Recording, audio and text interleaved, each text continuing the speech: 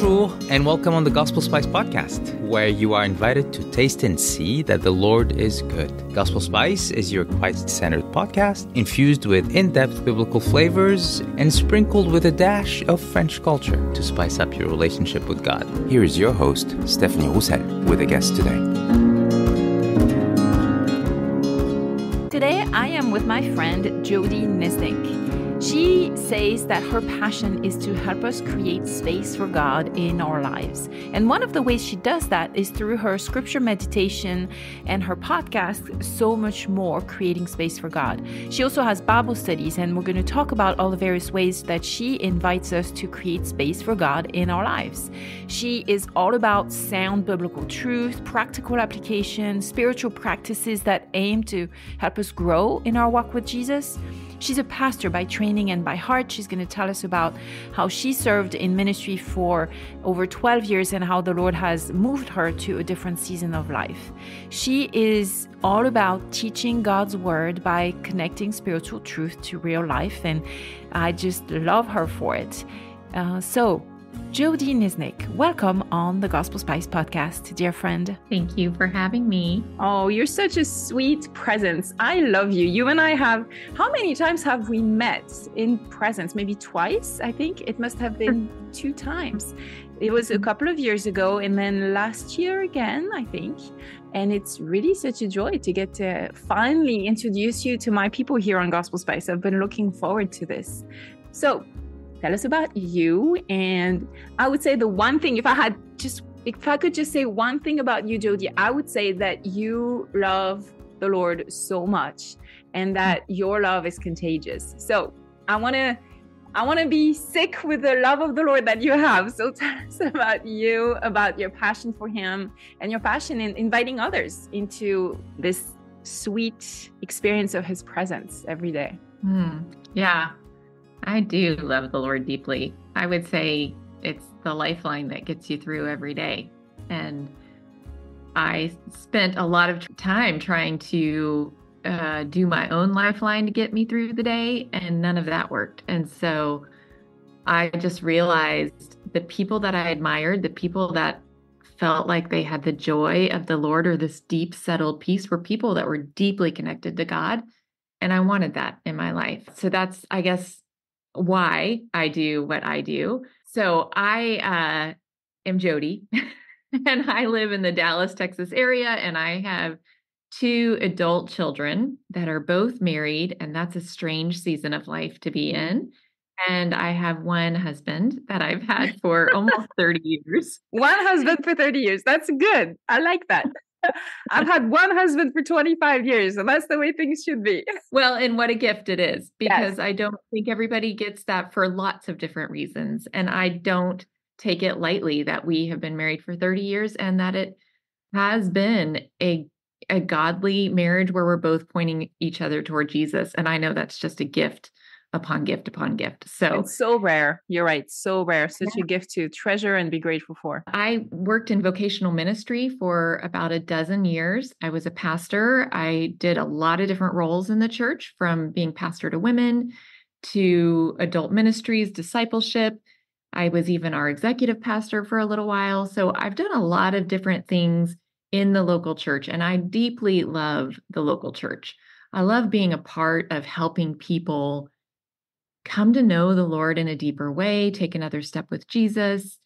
And so that period of my life was deeply forming for me. And then a few years ago, the Lord, through lots of different circumstances and situations, led me to, I don't know if I would say retire. Somebody just said I retired from being a pastor. And I thought, well, that's a nice way to put it. But I think I just shifted ministry focus. I feel like the Lord said he wanted me to move into something different. And so I've now been doing a ministry on my own, which is leading people into scripture meditation, into a slower faith, into discovering how to take a deep breath with Jesus, feel the peace of Christ.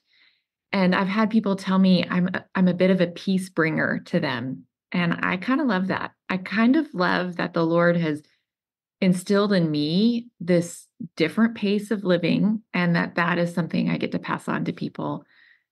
through my calling and my gifts. And how does it feel to have gone from a very public, very extroverted ministry to something that's a lot more done, from home, where you have a very real online presence and influence, but that's done mostly behind a mic, behind a computer? And I can relate to that a little bit. And so how does it feel for you?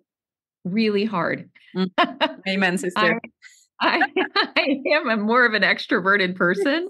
I love people and I love being with people. And it's been really hard. It's hard to be alone and at home and really like the one who's setting the vision, doing the vision. I'm all things. I mean, I'm the janitor now. I'm the, I'm the head chef. If anything has to happen in this little ministry, I'm the one that's doing it. And that's hard because some of those things are very much using my left hand. And sometimes it is just a lot of behind the scenes work. I don't think people realize when they look at someone like you or me, Stephanie, the hours and hours and hours and hours that are put in that lonely space. And lonely sometimes in a very good way, because lonely, I think, also makes us really cling to the Lord in a different way. Whereas the busy space, the people space can have us running on adrenaline, have us running on the response instead of the deep well that we sit at the Lord's feet to draw from. So it's hard and yet it's joyful. I like, now that I'm 3 years into this, I love living at a different pace than I was living at. And I count it all joy and all gift, even the hard parts. Yeah. Oh, I hear you, man. We could go down that conversation, but I don't know that it's necessarily the most edifying conversation for our audience. However, I think everyone, and COVID has done that for so many of us, has shifted so much.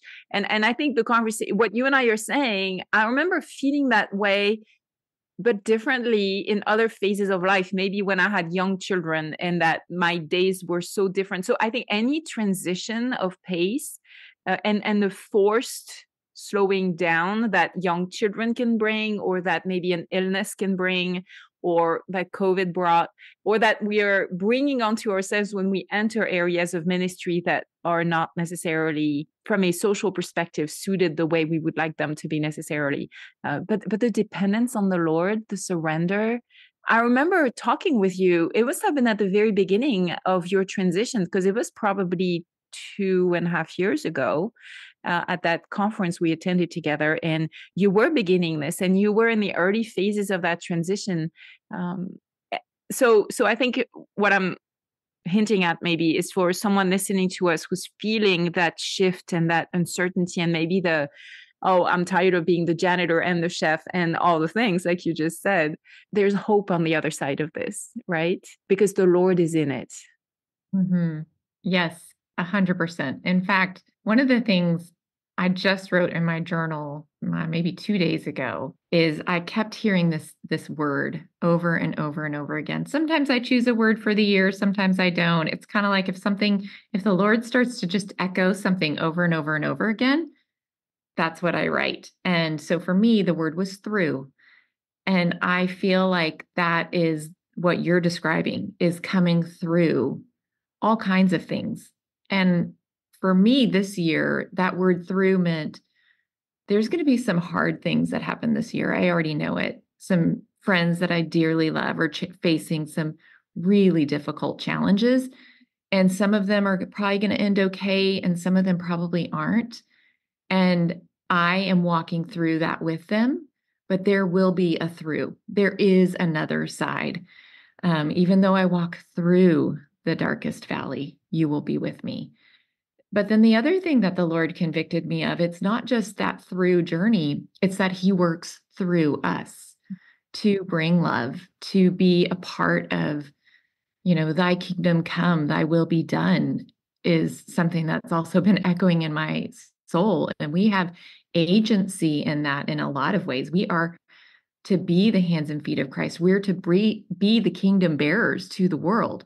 So he's saying, yes, I'm going to bring you through the highs and the lows of this year, but I'm also want to work through you. And will you be surrendered to me?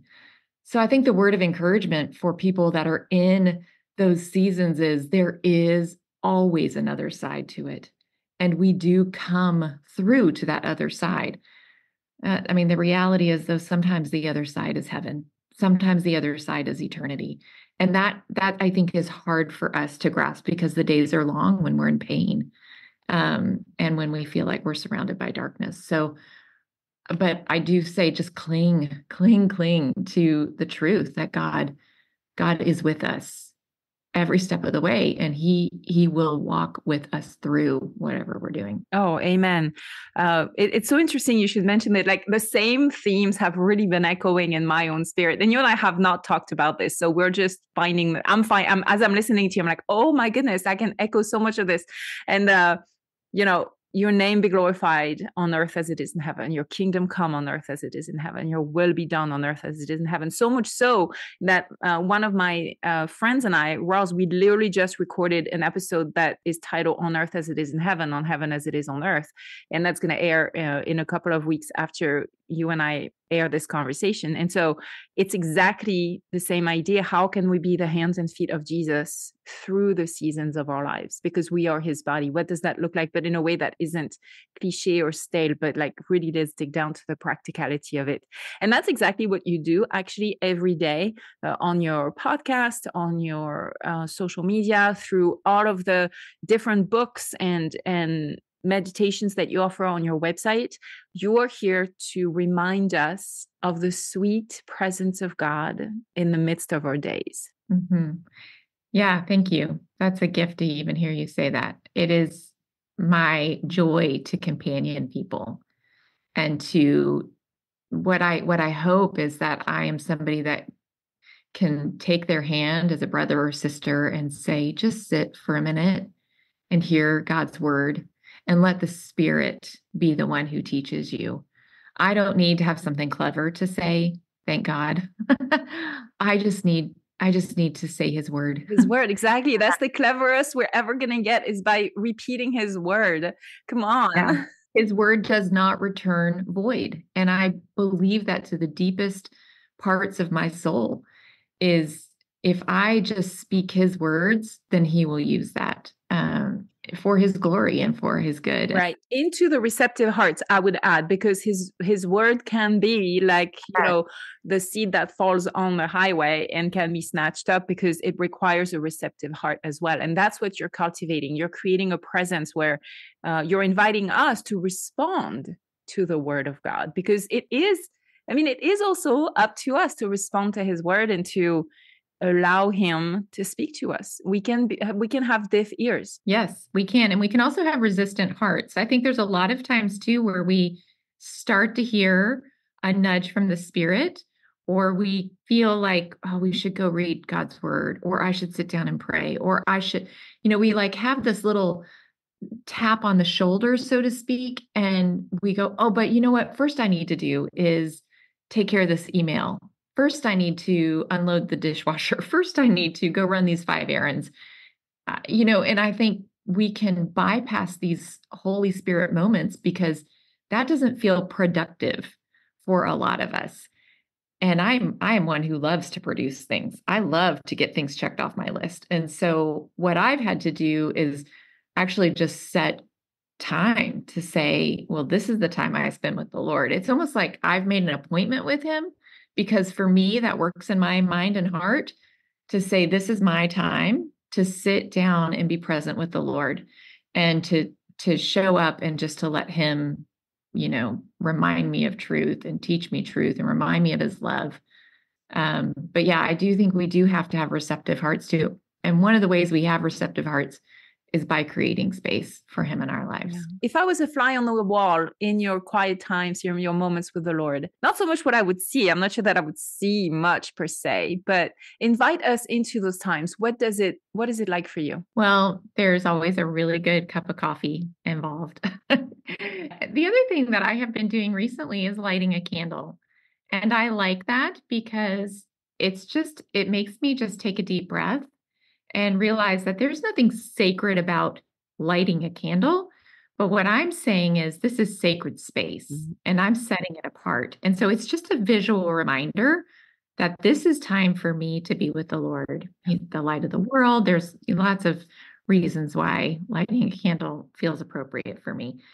And then I start with just a few minutes of kind of deep breathing, silence, staring out the window, just settling my soul, inviting the Lord to be with me in that time. And at that point, I either turn to my journal because I've found that my mind is jumpy and there's something on my heart and I need to just journal it and get it out, or I open the word. So it depends on where I'm at in the morning.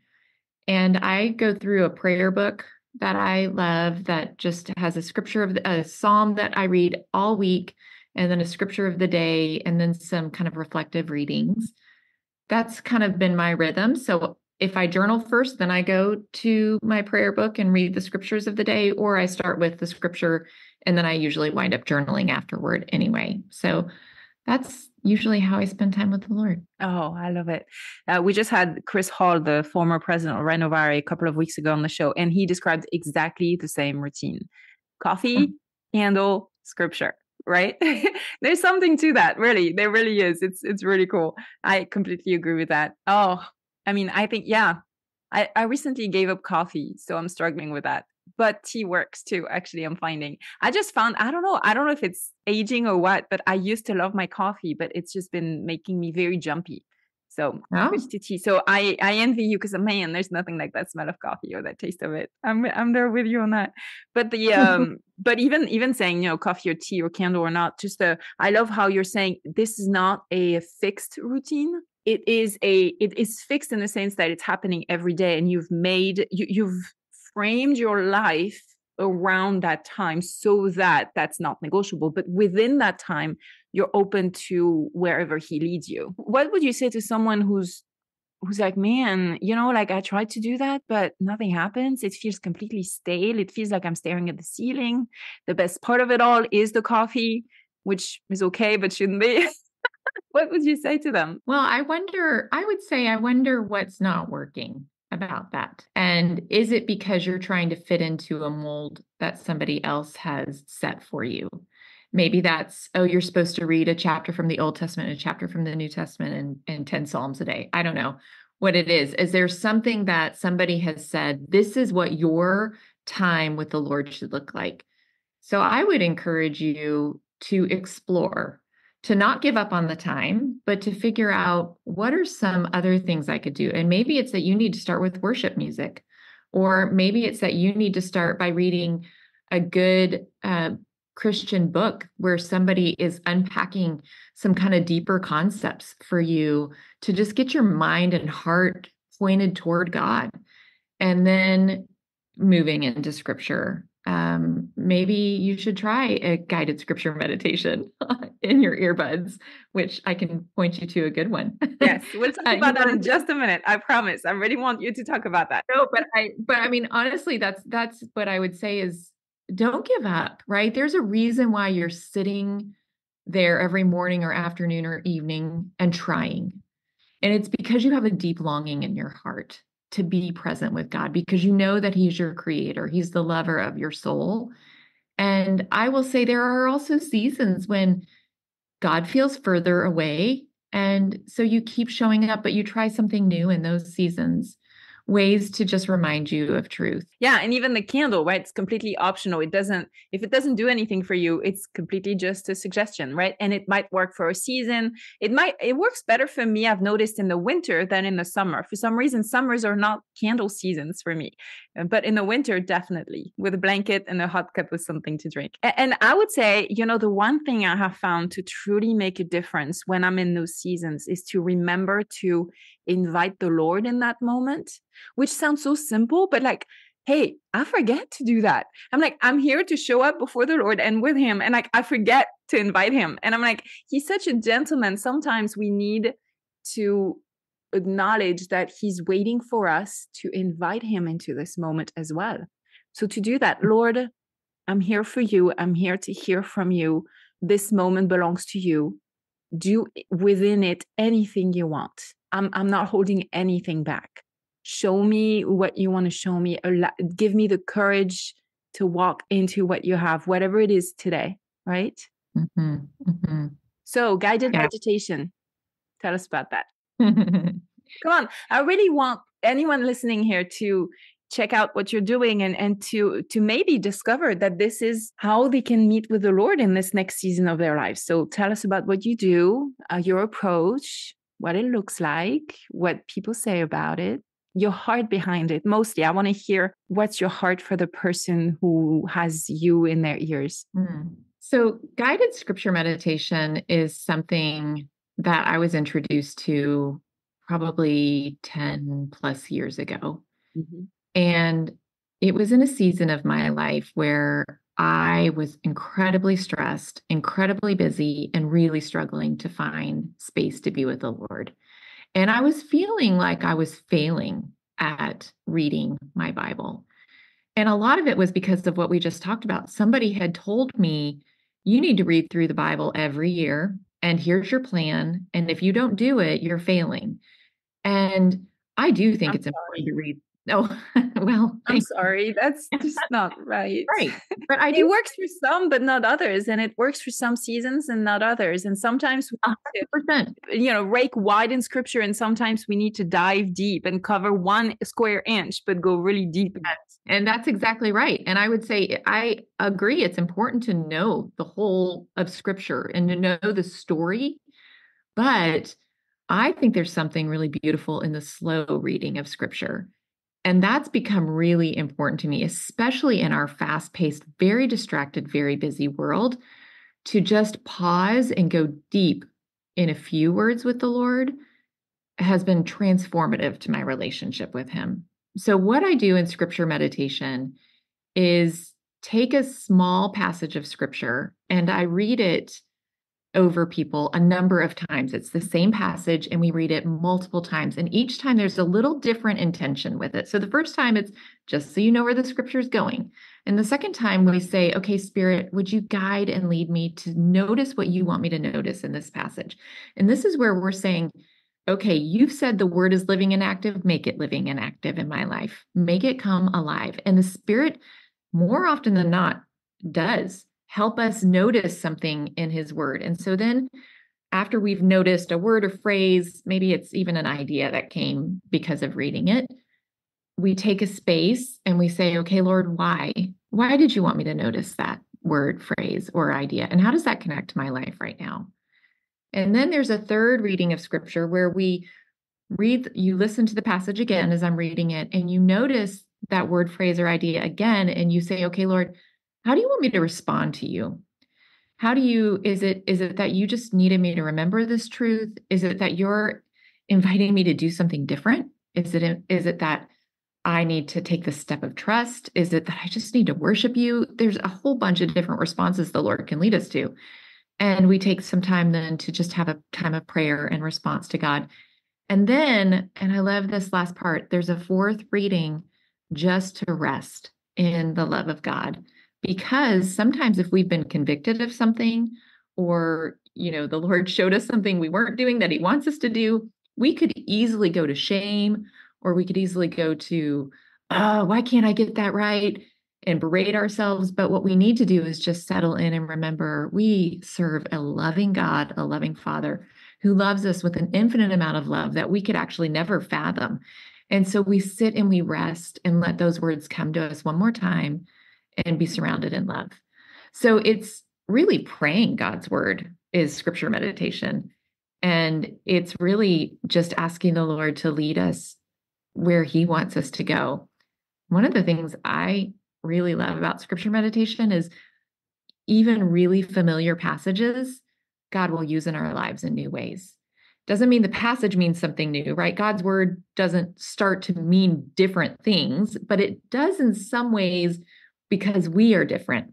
And so it means something different to us in that moment. So that's what I'm doing with scripture meditation. Mm-hmm, mm-hmm.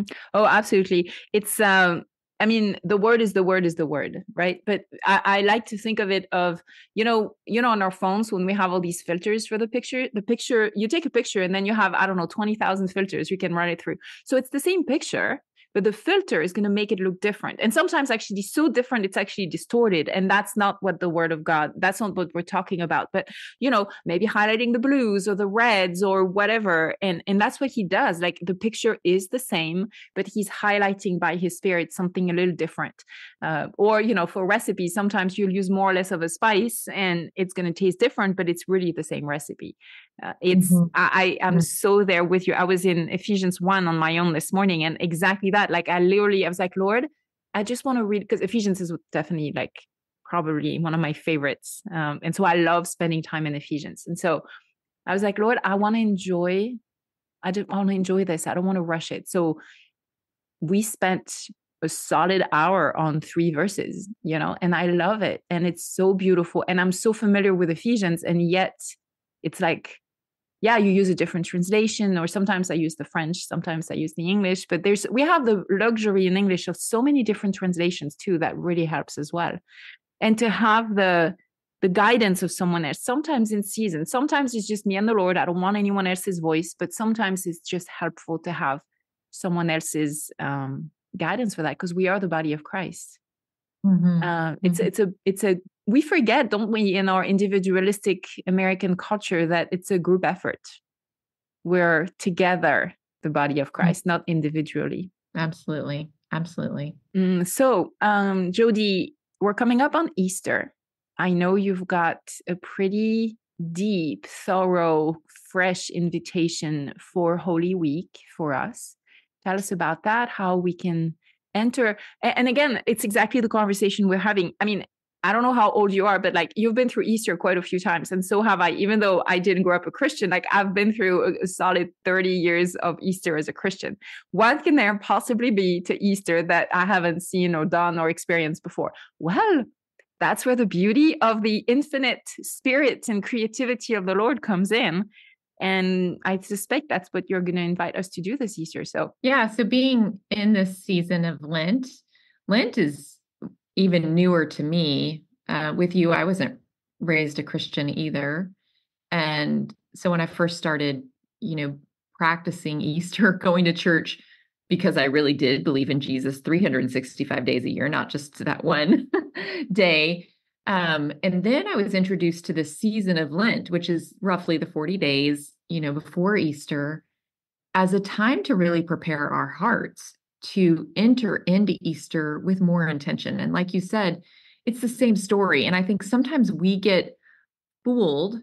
Well, we know how that story ends. Yay, Jesus is risen. That's amazing. But I think we have to actually slow down and contemplate, what would life be like if he hadn't? What would our life be like if we weren't living on this side of the cross? And so that's what Lent helps me do. It helps me slow down and really think about those things. So I created a whole series of guided meditations to help us lead up to Easter, and in particular for that Holy Week, that week right before Easter. I'm doing a Maundy Thursday, which is the Thursday before Easter. Maundy's a strange word. It's not a word that we really use, but it's basically reflecting on the Last Supper and the account of the Last Supper. Because when we walk through the timeline of Jesus, that was what was happening on Thursday. And so we walk through the foot washing, and we walk through Jesus passing the elements one last time with the disciples and the last words that he shared with the disciples. And then we move into Good Friday, and Good Friday is the dark day, the day of, all the lights go out. Jesus is hung on the cross. And even just pausing and wondering, if I had been one of the disciples, what would I have been thinking? I've given my life to follow this man, and now he's dead. Like, yes, we look at scripture and we go, but he said all the time, I will raise again. But, to them, they haven't seen this before. So they're going, I have no idea what's happening. And we always say, the disciples were so clueless, but come on, I would not have known any better. I wouldn't have. I would have been right there with them, as dumb and clueless as we like to imagine them. And grieving. They were his friends too, so confused, grief, all, yeah. And then there's Holy Saturday, which is just this space of almost nothing happening. Yeah. And then that then leads to Easter morning and Resurrection Sunday. and contemplating the cross. And I love the meditation that we do on Easter Sunday because it's Mary going to the cross, the Mary's going to the cross, and saying, Lord, where have you taken him? They think that Jesus is the gardener, and they're like, why is his body gone? Like, they cannot wrap their heads around the fact that he is not there and he is risen from the grave. And I love that Jesus reveals this to two women. And I love that they are the first carriers of the gospel as they rush to the disciples to say, you are not going to believe what just happened. Our Lord has risen from the dead. It's true. Everything he said was true. They're the ones that get to witness that. And it's just, there's so much value in women bestowed in that moment. And so anyone that says that that Jesus or the gospel or scripture is not, supporting and exhorting women to go and share the gospel and to be full participants in the church, I would say that account right there is really hard for them to wrestle with.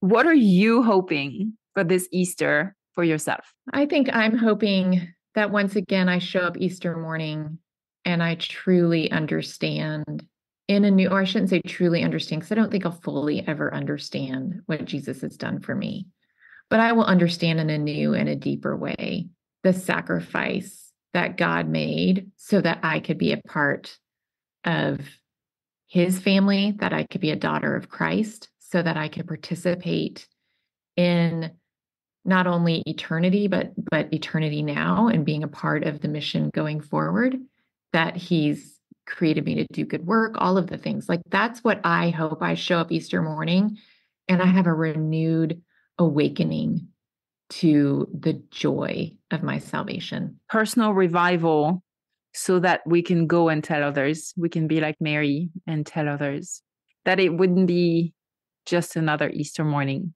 That's ambitious and bold. And yet I think that's the kind of request he loves to answer.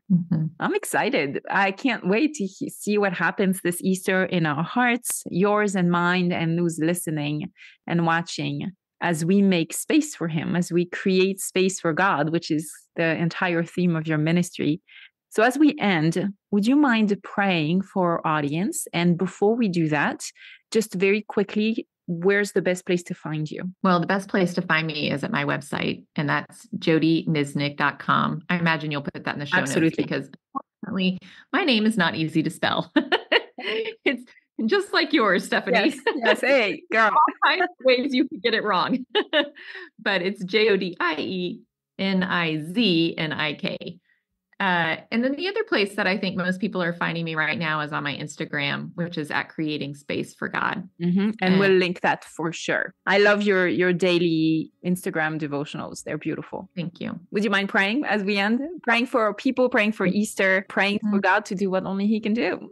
Let's do it. Gracious Lord, we are so thankful for you and for what you have done for us, how you made a way for us to be in relationship with you. Lord, we thank you for your word.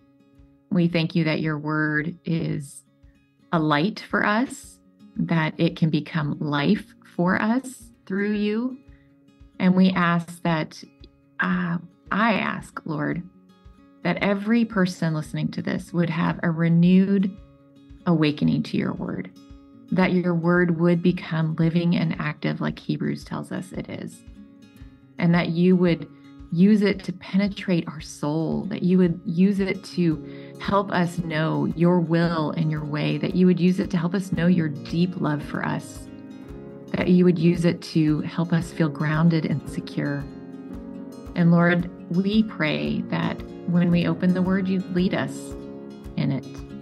Help us to just know more of who you are and to know the deep peace that you're offering us as we walk into Easter, wherever that leads us, church or a sunrise service or space in our living room. Lord Jesus, help us to just have a renewed joy for our salvation and a renewed calling because of what you've done for us. And we pray that you would do this because it is something that only you can do. We pray that you would do this for our good, and we pray that you would do it for your glory. Amen. Amen and amen.